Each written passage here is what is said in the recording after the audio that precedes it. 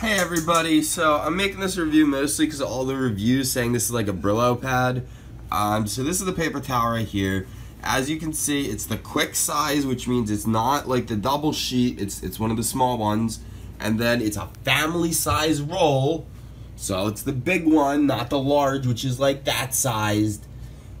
This is a normal paper towel.